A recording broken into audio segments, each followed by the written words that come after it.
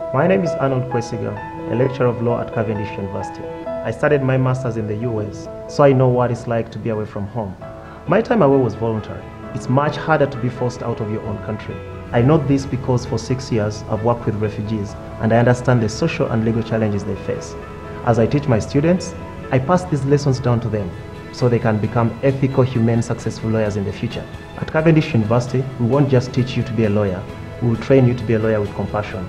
And yes, that's a good thing.